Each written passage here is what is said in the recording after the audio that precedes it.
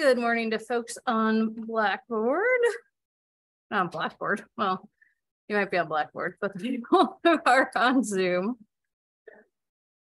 All righty. So what I was just saying to the people in person is that I actually got your exams graded. Hooray! So your grades for those are on Blackboard. I actually caught up on everything on Blackboard for all 4 of my classes last night. So yeah, we're on top of things for today, and then there'll be more stuff. So if you're having concerns about your grade, please email me, make a meeting to come see me, or over Zoom. I believe Friday is the last day that you can drop a course without getting an automatic WF. So a WF, if you withdraw from a course after the drop deadline, it goes into your GPA like an F. So if you're at all questioning, should I be taking this class? Do I need to drop it? You might want to kind of ponder that. I think with everything we have left, everyone could hold to passing. But if you are not going to be willing to engage with the work, then you need to be honest with yourself about that. And, you know, not get yourself an F, we'll put it that way. But yeah, especially with I can't think of words today. The simulation, people generally do very well on that, and that can pull up your grade. But again, I want everyone to just go into Blackboard and be honest with yourselves about your level of comfort with your current grade and how you feel you can pull it up or not. So again, please reach out to me if you have any questions about that. I'm very glad to meet with folks and to help you figure that out. Alrighty, so I'm going to go ahead and share screen for our Zoom folks and share sound because we do have more videos today.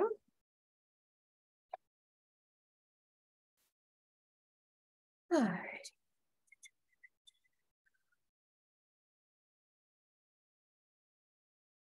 Okay.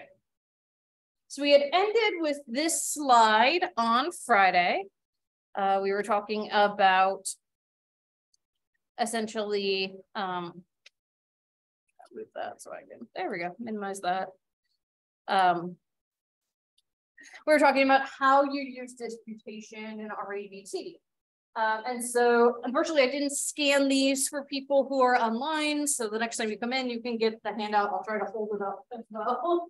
But for people who are here in person, I do have a handout that'll kind of walk you through some of the concepts we're going to be talking about over the next few months.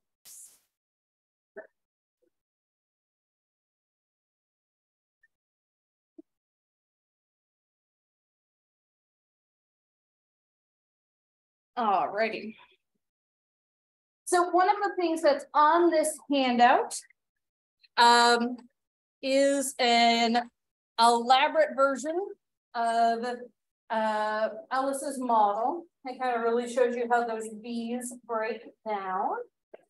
Okay. Oh, you're welcome. So go ahead and actually, I don't think there's a good way to do it. Sorry for people on Zoom, but essentially, again, you start with that antecedent, and then in response to that, you can either have rational beliefs or irrational beliefs. If you have rational beliefs, you're not going to go down the helpless, hopeless, rigid path. And instead, you will be sort of a fully functioning person. If you do have irrational beliefs, the shoulds, the oughts, then you are going to engage in self-defeating behavior, have self-defeating thoughts, have self-defeating feelings. That's where you will get some of these secondary problems. And then this is where rational motive therapy can come in and help you out.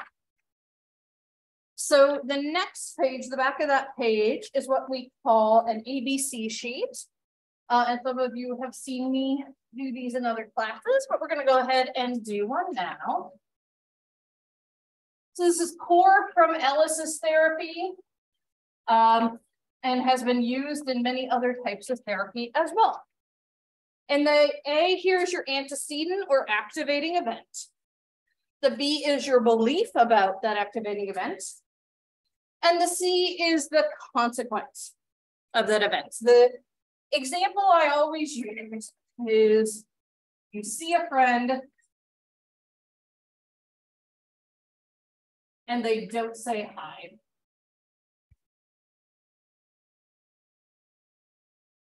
So what are some thoughts you could have in response to that? Like first gut reaction, if you saw a friend walking on the path and you're like, hey, and they just don't say anything back. What are some initial thoughts you could have in response to that? What's that? They're mad. They're mad at me, yeah. And then how would you feel if you thought they were mad at you? Oh, bad, like worried, bad. Yeah, worried. I've had some other people say like they get mad back. Well, I'm mad that they're bad, right? So that's gonna affect you. What are some other thoughts you could have if they don't respond to you? Yeah, they're having a bad day.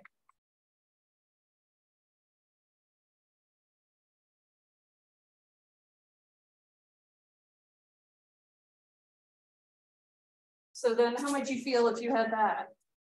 Check in on them. Yeah. So you're gonna check in on them.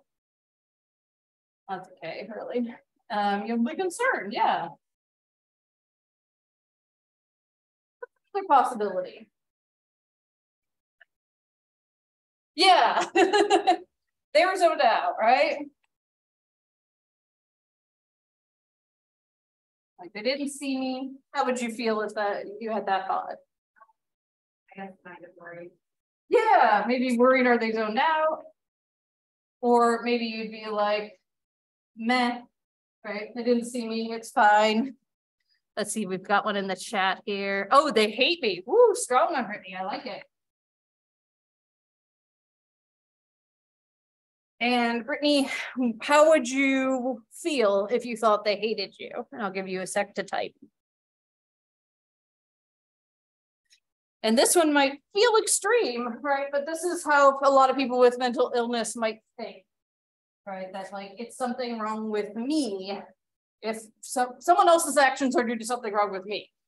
And so, you know, people often feel sad, depressed, right? If something like this happens. And those are 4 good examples. A spiral, thinking, what's wrong with them? Oh, I like spiral, yeah. I don't know if any of y'all are still young adult fiction readers, but John Green's Turtles All the Way Down uses the spiral metaphor to talk about mental illness quite a bit. And is actually a pretty good representation of OCD in particular because he struggles with OCD. So you would go through these with people and help them realize that like most people think, I saw a friend, they didn't say hi, and then I felt sad, depressed, and I spiraled. And they're missing that the reason they feel that way is because of how they're interpreting their beliefs about that particular situation, right? If you think they hate me, you are going to feel sad, depressed, and you're going to spiral, right? Yeah, Allie says, yep, that feels accurate for her. But, you know, you could just feel like maybe worried for them, empathetic for them, if you think about it in a different way, right? And so this is novel to a lot of people. The idea that events don't cause us to feel a certain way. That's our interpretation of events that cause us to feel and act certain ways. And that really is the crux of therapy in this model. The idea is that by recognizing these irrational beliefs, we'll see they're called different things in different modes of this model, that we can start to alter how we react to things, and that can alter the consequences for us. The next sheet on the handout for those of you in class is just an extended remix of the ABC form, where you start to see more of the disputing And, you know, you kind of break down the consequences a bit more. And then you'll see E, and E is essentially C again, the consequences, but it's the consequences of your disputation. So, right, let's say your irrational belief is they hate me, right? And the consequence of that is doing that in a depressive spiral, and you do some disputation, you know, like what is actually probably the case, and you realize, like, you know, I don't have any evidence to suggest they actually hate me. We just hung out last night and we get along really well. And so then the E is the effects of disputing it. And then you're probably going to feel a little bit better. So, and then again, for those of you with the handout, if you flip that over, there's an example that's filled in here, where in this example, their activating event is I have a meeting about an upcoming in-service. Their irrational beliefs is that the person they're meeting with must not see how poorly prepared I am. I should be in complete control over everything. It would be horrible if Rick rejects me. Their rational beliefs are I want to help, I want to do a good job. These are things we all feel when we're at work, right?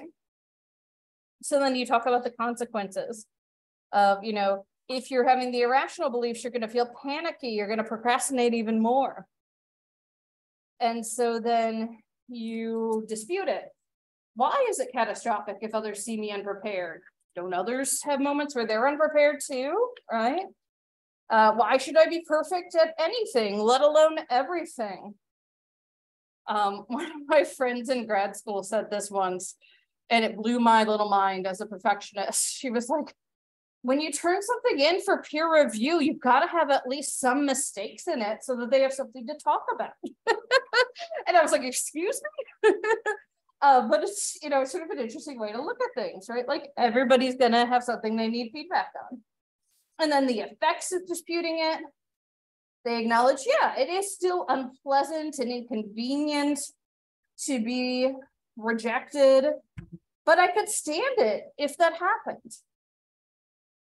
And so they're still concerned, but they have less anxiety and more confidence, and they're going to focus on the task instead of procrastinating further. So that's really important as well. So disputation can not only make you start to think in more rational ways, but it can lead to important behavioral consequences, which is, again, why Ellis said his therapy was always behavioral. So now I have a video of Ellis working with a patient.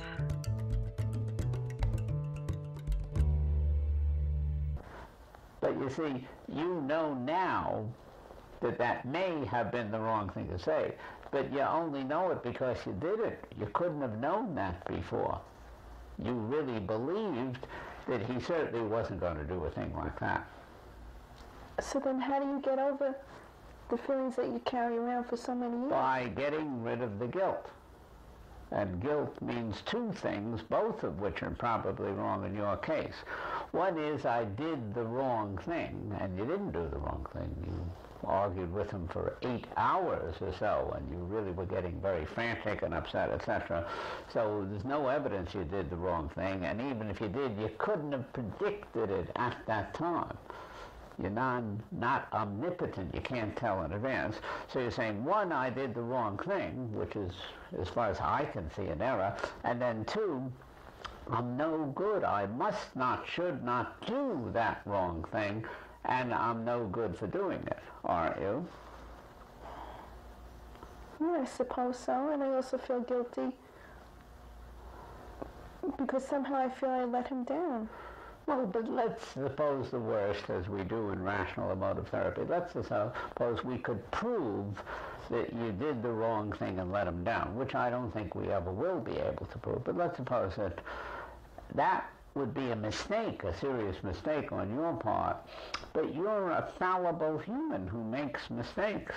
And when you're guilty, you're saying, I must not make a serious mistake. I must not, and I'm no good for doing what I must not do. Isn't that so?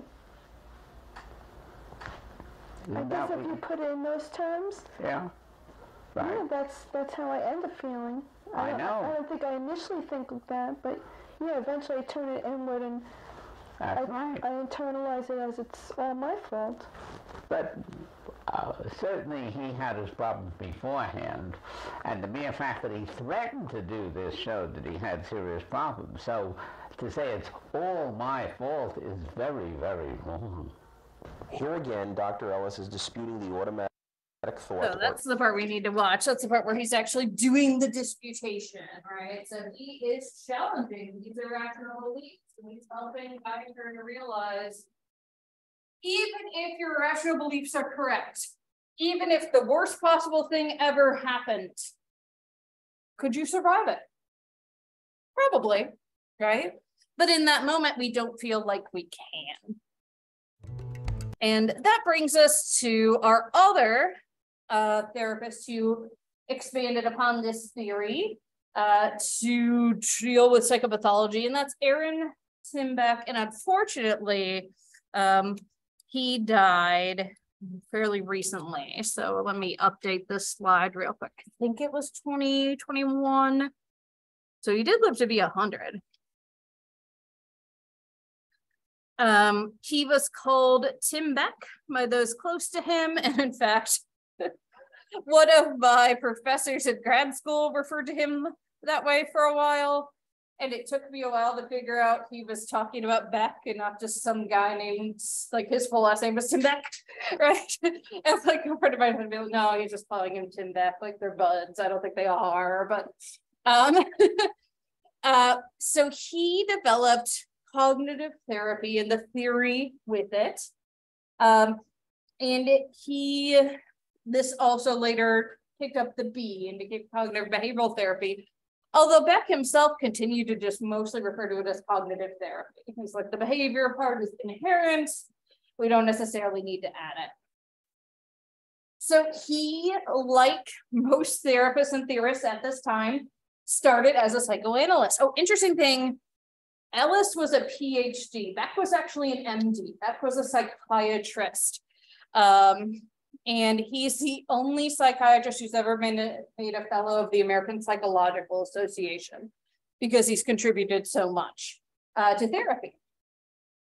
But yeah, he started as a psychoanalyst, and the American Psychoanalytic Institute rejected his membership application on the grounds that his mere desire to conduct scientific studies signaled that he'd been improperly analyzed.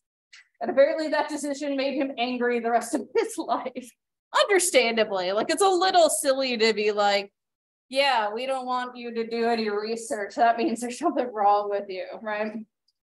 So he actually kind of came up with his ideas, particularly he started by treating depression because he was a psychoanalyst. And so he was doing dream interpretations.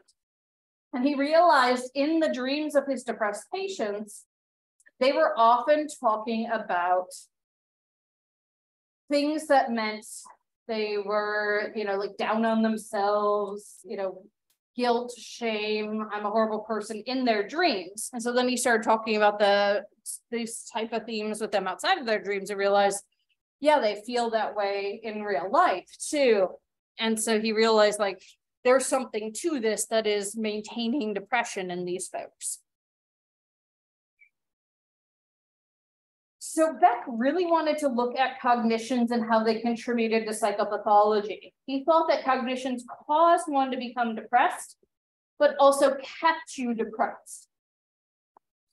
He developed his theory independently from Ellis around the same time, but then later on acknowledged that some of his later works were very influenced by Ellis's. So there's a lot of similarities. Oh, and one thing I should say real quick as a side note is that Beck and cognitive therapy are much more popular, much more used than Ellis and rational emotive therapy. And I honestly think the big difference for that is Beck did a lot of research, wrote a lot of research articles, also had this training center that his daughter still carries on. Whereas Ellis was writing popular press and, really more of a clinician. And so Beck is more influential because he was writing for the people who train the next generation. I think if Ellis had done more of that, his therapy would be just as influential. All right, so now we have a video of him talking about cognitive.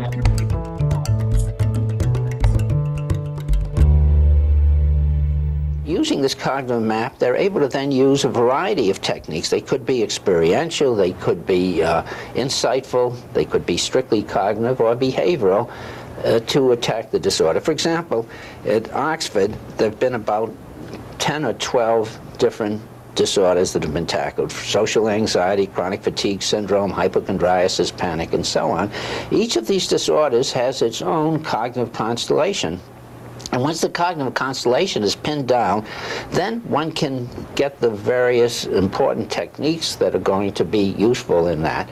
And the approach can be quite different, judging from one to another. For example, in panic disorder, our basic assumption is that people who have a panic disorder are misinterpreting various internal sensations.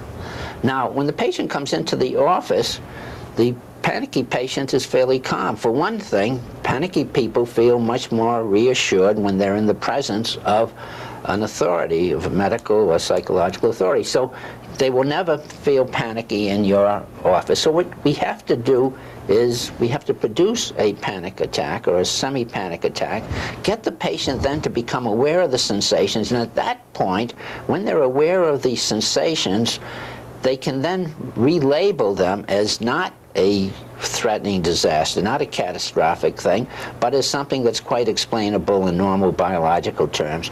But since they're in a very high affective state, the sluices for learning have been opened up, and they can then take the information in, and within a very short period of time, they have reconstructed their entire interpretation of internal sensations. Now, in contrast... So real quick, this obviously is showing one of the ways this therapy is inherently behavioral, right? And you might be like, how do you induce a panic attack? Well, there's a bunch of different ways you can do it. You can have a patient run up and down the steps to just get their heart rate up. You can have them spin around in an office chair. You can have them breathe through a drinking straw. And again, this is not to torture your patient, but it's to give them the sensations of panic in a safe space where you can help them learn to de-escalate the panic and understand what's going on. Panic disorder is an overreaction to the fight or flight reflex, and particularly to our own internal sensations. So when we are in fight or flight, things happen like our heart rate speeds up, we breathe more quickly, we might feel nauseous because blood flow stops to digestion, because we can do that later. You might feel lightheaded because blood flow is diverted more to the limbs to help us run away or fight back. And all of these are what happens to people when they're having a panic attack.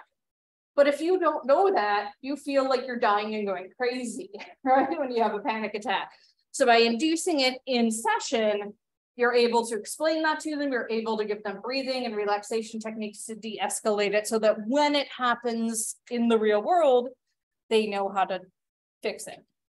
Somebody who's depressed doesn't have to have the depression reproduced in the office because they already are depressed. And so what one does there is to see the kind of thinking, but in the thinking of the depression is not focused on internal sensations as it is with a panic, but has to do with their own beliefs about themselves, about their future, and about their past. And so one can deal directly with the way they're interpreting their external events at that time. And so that becomes a big part of everything. And I have another video, so I'm just going to leave the lights off for a minute here. And then, so the person who is really going to keep sort of carrying on Beck's life work, and has been doing so for years, is his daughter, Judith Beck, or Judy. And so very similar to Freud and Anna Freud, Judy has been very much trained in Steve. She actually started as an educator. The video we're going to watch, she talks about that a little bit. But this just intrigues her, and she became really interested in it. And so she founded the Beck Institute in Philadelphia, which does clinical work, research, but honestly is mostly focused on training the next generation. And so pretty much until his death, Beck would still come in and give trainings to people. He would be wheelchair bound. Her therapy book right here was essentially my recipe book when I first started doing cognitive therapy. It is so clearly explained, so well laid out. It just made therapy so much more approachable as a therapist. And then I've actually taken a workshop with her when she came out with this book, The Beck Diet Solution, which she even hates the name of, but it's essentially about making behavioral changes and using cognitive therapy to help you make them for help.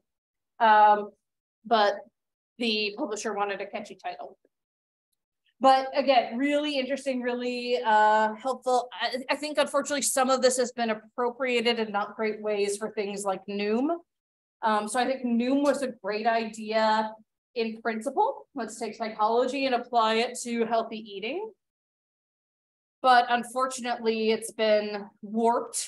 And now sometimes, apparently Noom will tell you to eat like the amount of calories that would only sustain a toddler instead of an adult. So, you know, just be cautious of anything that explicitly says it's not a diet, but then talks about food. Just gonna put that out there as an eating disorder researcher.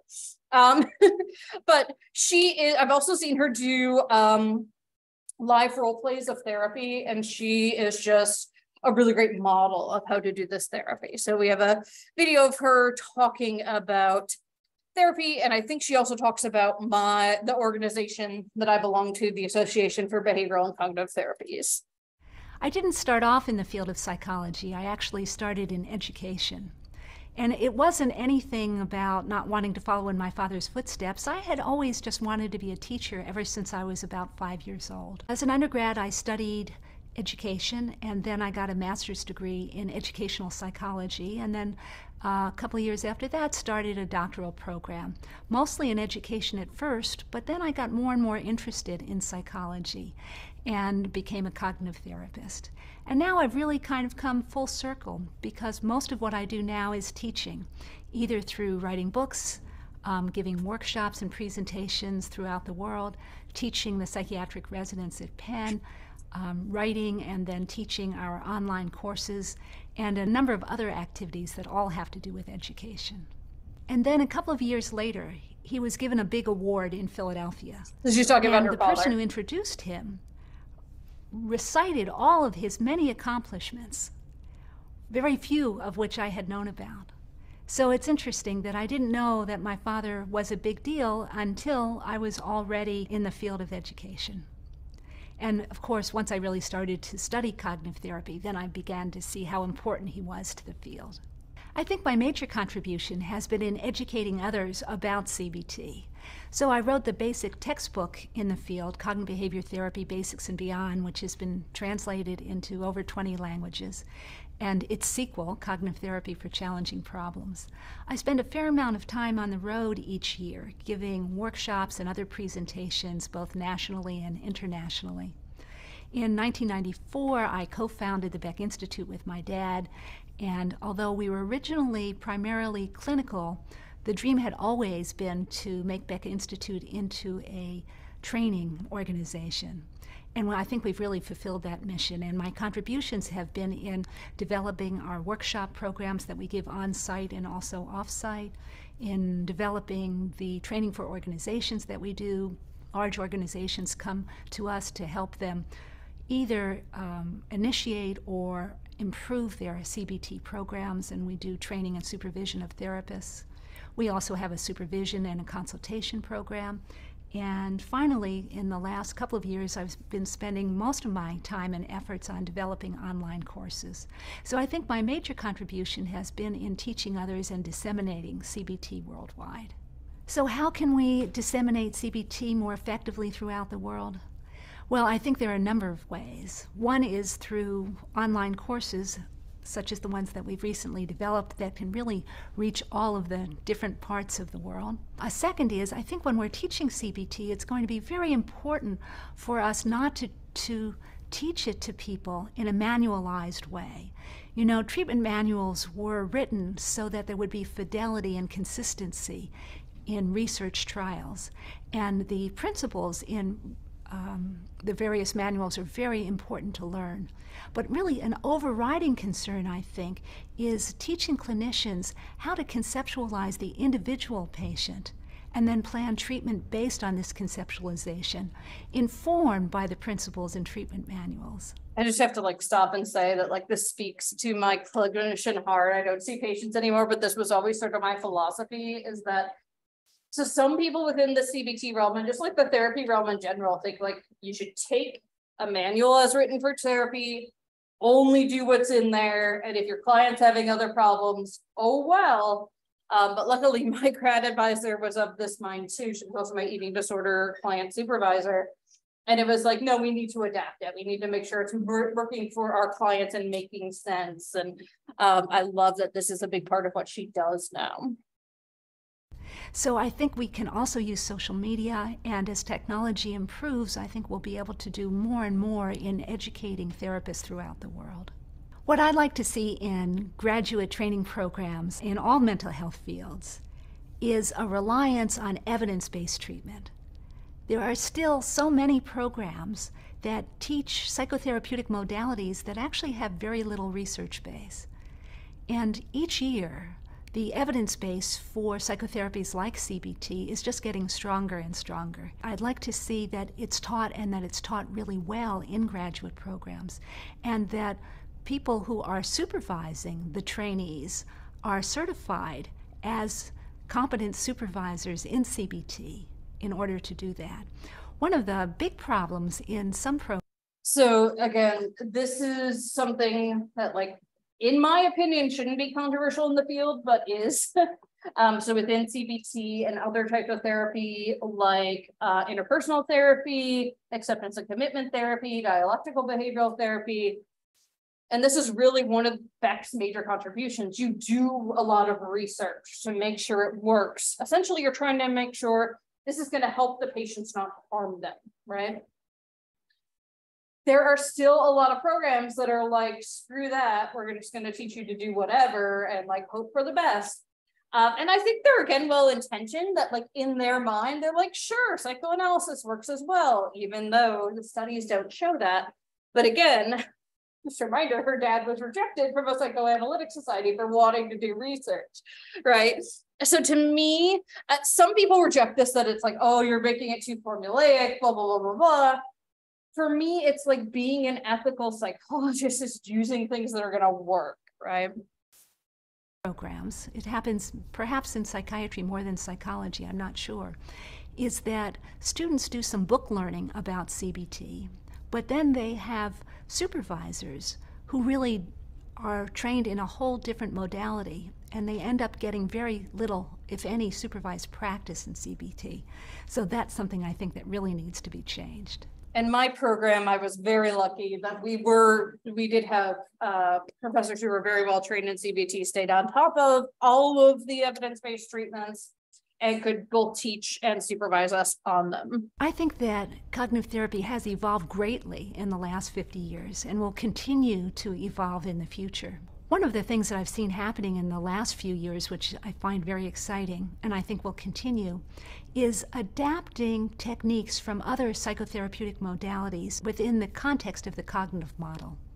So CBT now, when appropriate, may incorporate techniques from compassion-based psychotherapy, from acceptance and commitment therapy, from dialectical behavior therapy, from psychodynamic psychotherapy, from supportive psychotherapy, from interpersonal therapy, from motivational interviewing, and I could go on and on and on. But I think having a variety of techniques from which to choose makes therapy much richer and much more effective.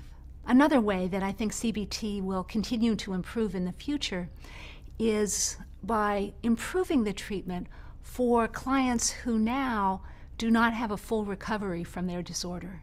So there are a certain number of clients for whom CBT doesn't help. And this depends on the disorder. So I know traditional CBT for bulimia, for example, only 60% of clients would have a true recovery. So that meant 40% did not. It has been improved with recent tweaks, but this is a really important point, that like, just because it works for 60% of the people, we can't be like, woohoo, it's great, right? Yeah, it's great, but we can make it better. Or who have only a partial response.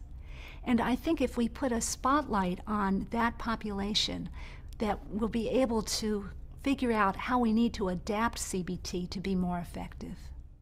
And one of the interesting things, and I think this video was made before she herself did this, one of the interesting things that she has done in recent years is when she revised the Cognitive Therapy Basics and Beyond, what they brought in was stuff from positive psychology and humanistic psychology. So it used to be all of your check-ins in CBT were related to like, how's the disorder doing? And now what they do is they focus as well on like, what went well this week? You know, what has been working?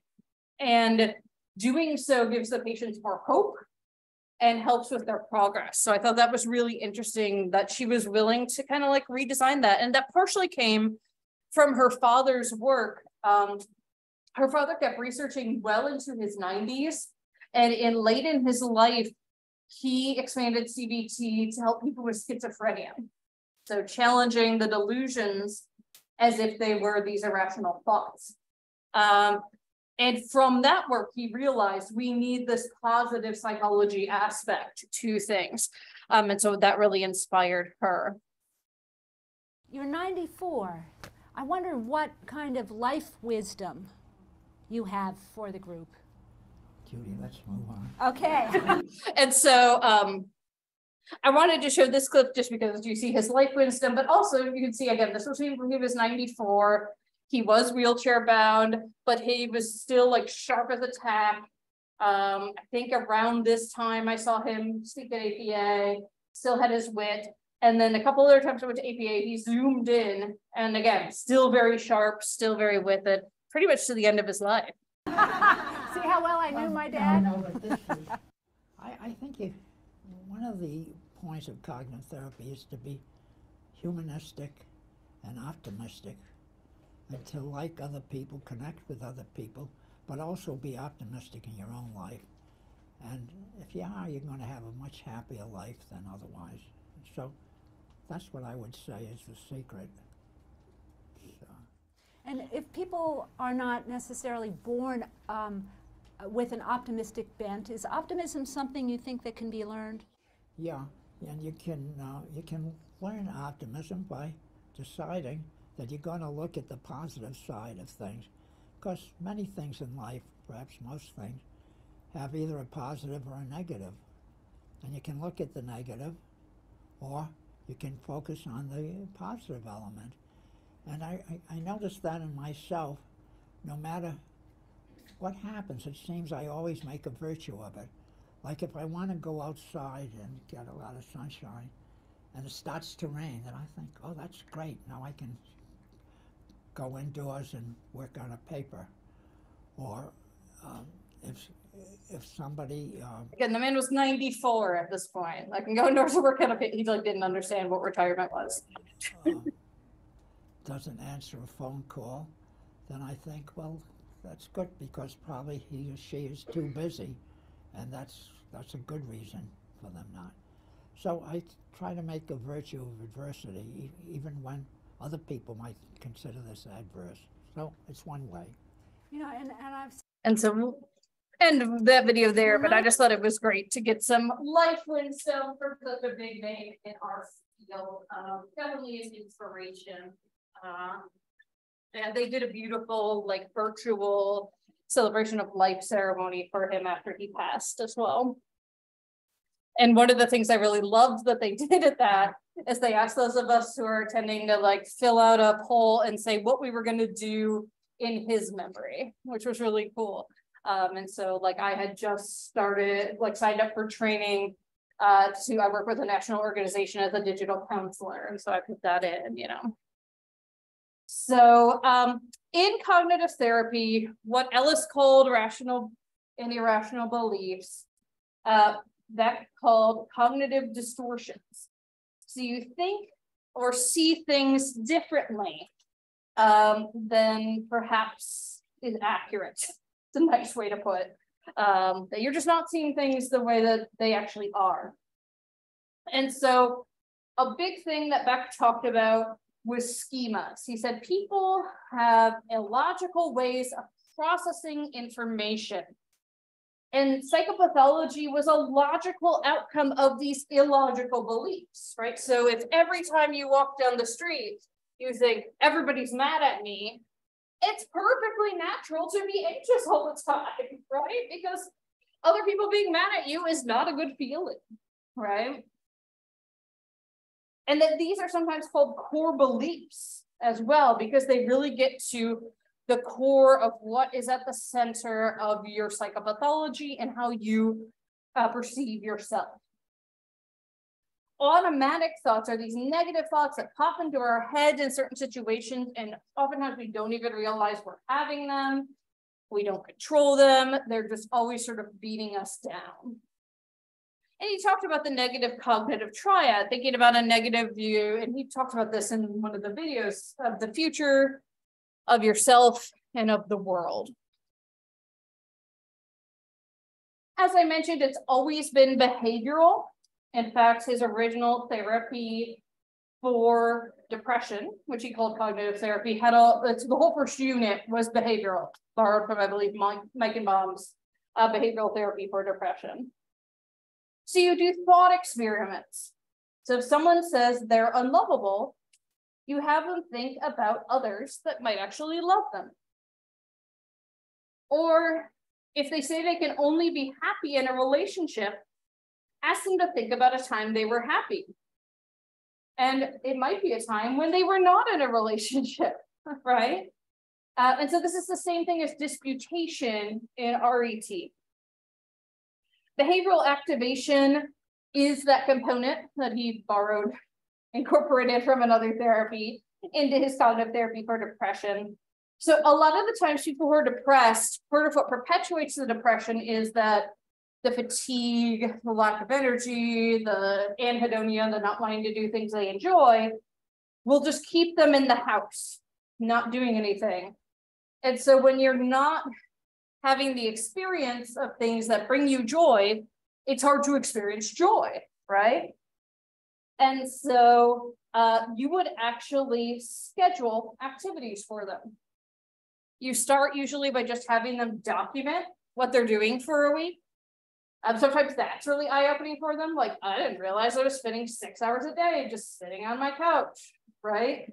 And then you have, okay, what would bring you joy? What's something that's low stakes that you can do? You know, and for them, it might be, I really like art, so I'm going to go to the Chrysler Museum one afternoon this week. It's free, right? I don't have to interact with people if I don't want to. Things along those lines. And Beck found that by just getting them out and doing things, depressed patients started to feel better. And this goes back to, again, Adler's idea of acting as if. This is telling people, fake it till you make it.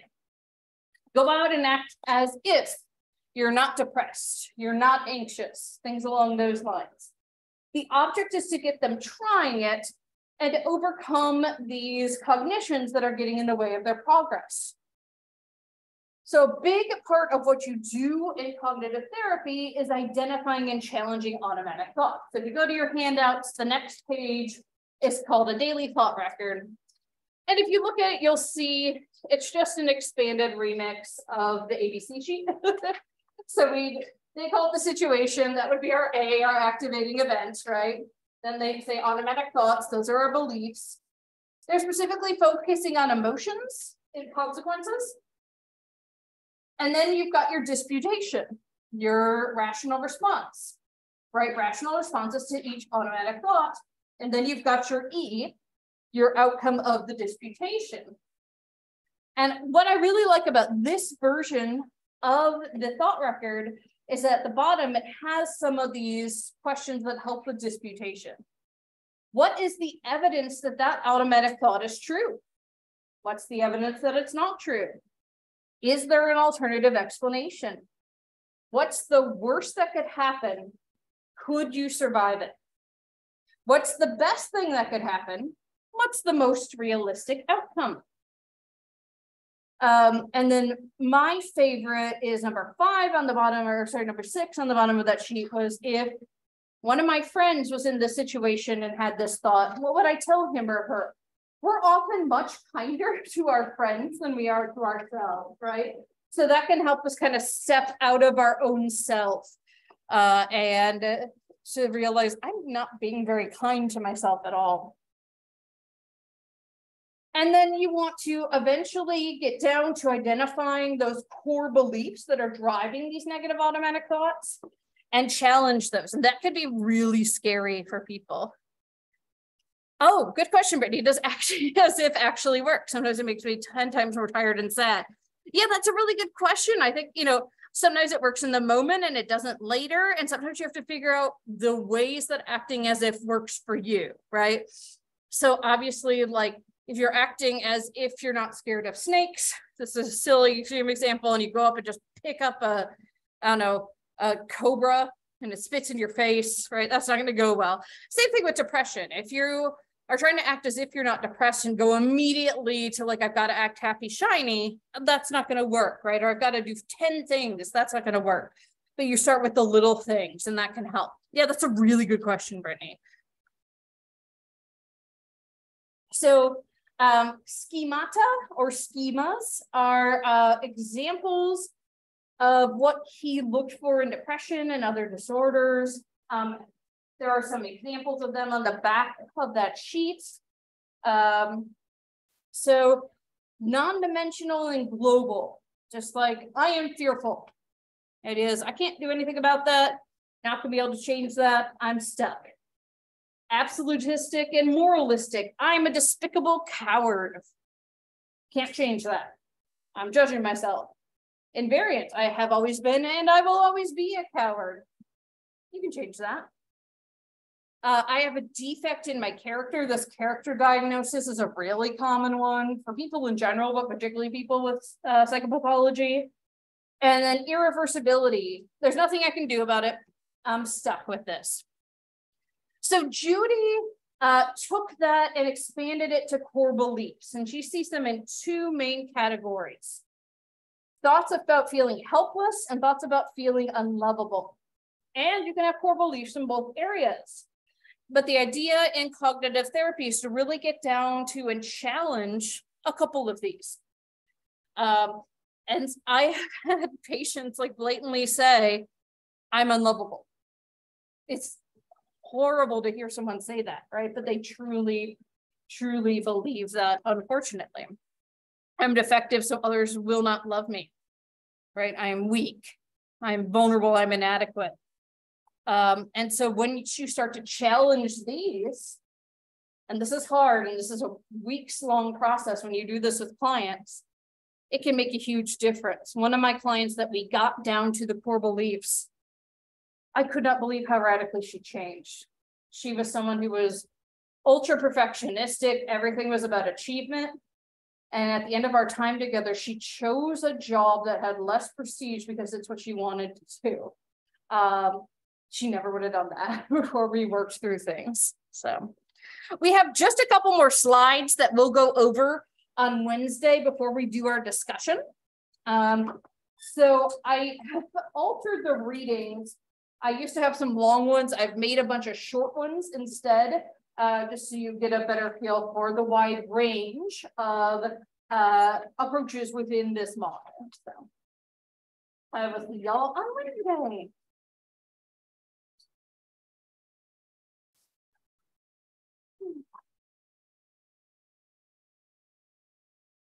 You want to hang on to this?